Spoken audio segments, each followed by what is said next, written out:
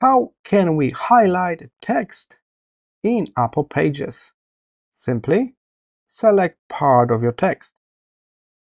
Then head to the Format panel on the right, and you will see this little toggle for more text options just below the size of the text. So click on that, and there will be a text background here. By modifying the text background, you are creating this highlight behind the text. So that's the cool part. It will not affect the text. It will be behind the text. Again, I select the part of the text, click the toggle just below the text size, and customize text background here. And that's how you can highlight part of your text in Apple Pages.